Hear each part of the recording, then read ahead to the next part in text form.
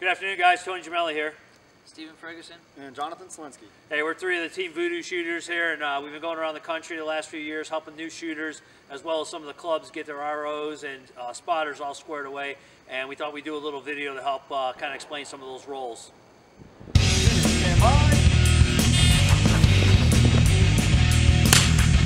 Impact!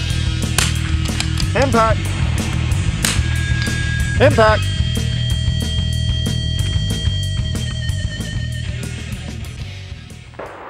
The role of the shooter is to understand the course of fire. You're going to grab your rifle, your gear, whatever else there is that you need for the stage, and make sure that you have everything you need before you get to the stage or before you're called up. That way you're ready as soon as you are called up. And you're going to make sure that your parallax is set for whatever distance you may be shooting on the firing line. You're going to make sure your elevation and windage is set for the proper conditions and distance you're firing at. And then you're going to make sure your scope covers are open, because that's a really good place to start, so you're not doing it on the clock.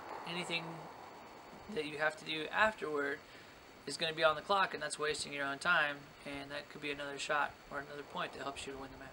Alright, so now you've got all your gear ready, the RO's ready for you, and they call you up to the line. That's your last chance to ask questions. So before they say shooter ready, if you have any questions about the course of fire, if you have any questions about confusion that you're trying to clear up, then this is your time. As soon as they say shooter ready, it's good luck from there.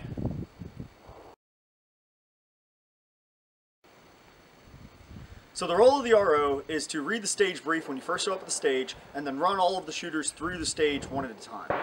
Before the shooter starts the stage, the RO has a couple of questions they have to ask the shooter to make sure they're ready and they understand the course of fire. Typically, I've got a small script I use so that every time I run a shooter through, it's the same for everybody, no matter if they're the first or the last shooter of the squad.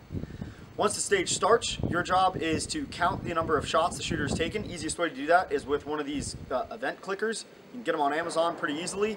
And to make sure that the shooter's time is getting recorded accurately, which the easiest way is to use a shot timer. So you've got the beep at the beginning of the time, and then you keep track of it if you're running a tiebreaker stage, or if you need to end the shooter because they've timed out for the limit on that stage.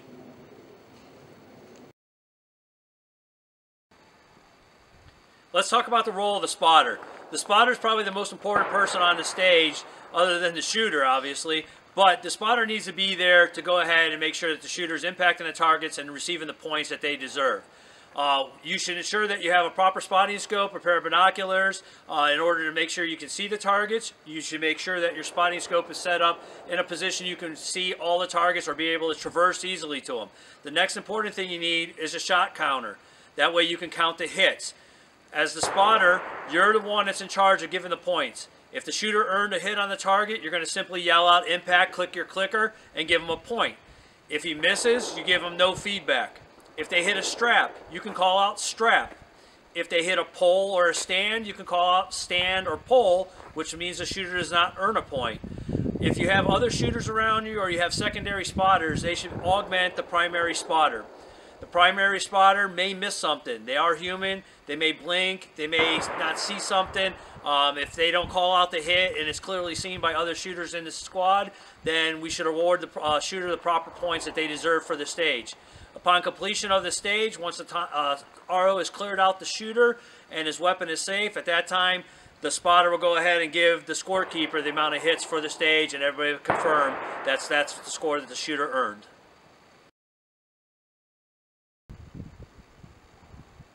The final role in the match is scorekeeping. This can either be done by the RO, the spotter, or another spectator. All that person's doing is recording the amount of impacts for that shooter's score for the stage. This can either be done in a tablet, on the Practice Score app, or it can be done on a piece of paper, or both, which is preferable.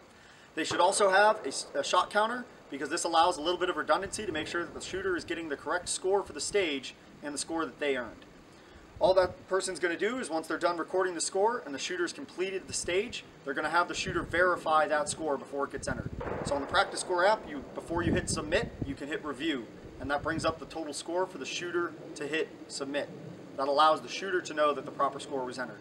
If it's on a piece of paper, then you're going to have that shooter look at the piece of paper and confirm that the score is correct. So that way, when it gets turned into the match director at the end of the day, they don't have to deal with any challenges because you already know the scores are good.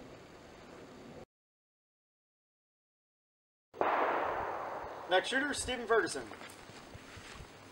Go ahead, load, make ready. Spotter up. Spotter's ready. Do you understand the course of fire? Are we taking a shot at the right orange target? That's correct. Okay, thank Do you you. have any questions?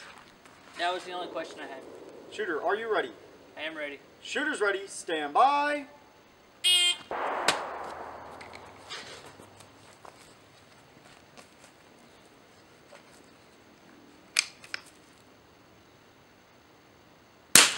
Impact. Impact. That was a stand, no hit. Impact. Shooter, if you are done, unload and show clear.